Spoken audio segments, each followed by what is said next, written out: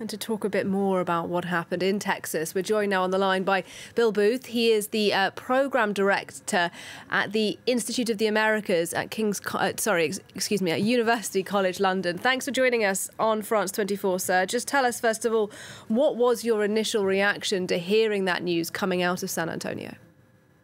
Well, it's horrifying, of course, but the way that this is often reduced to sound bites by politicians as merely a tragic incident that isn't placed then in its broader context is why we keep seeing things like this happen again and again. And it's frustrating and saddening that there's no real sign that these vast movements of people in appalling conditions are being mitigated.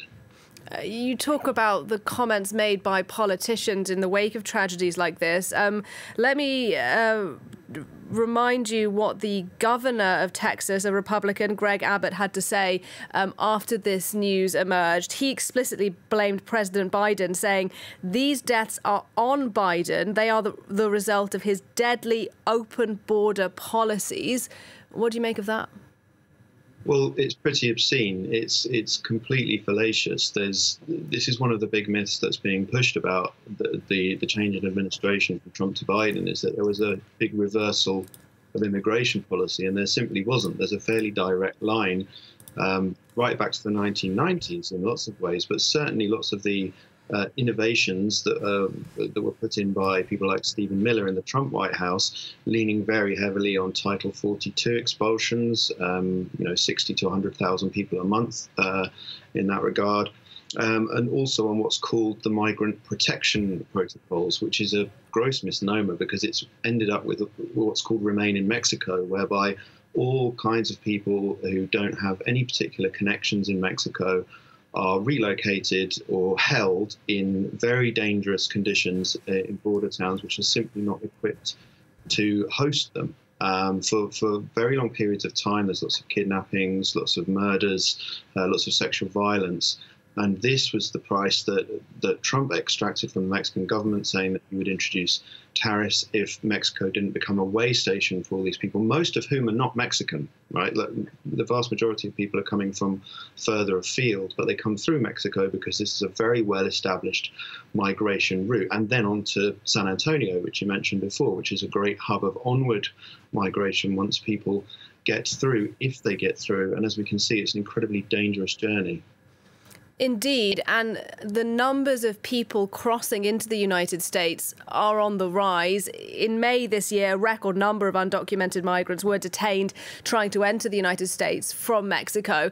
The risks, as you explain, are extremely clear. So why is it that so many people are still trying to make that journey to the United States?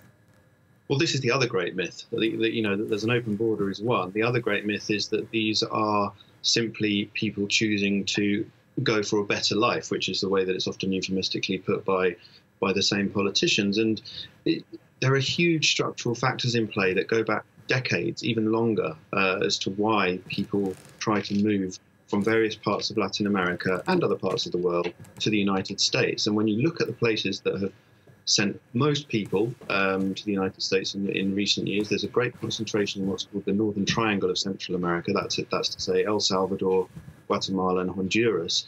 And these were places that were completely destabilized in the 1980s by civil wars in which the United States played a very important role in providing arms to murderous regimes.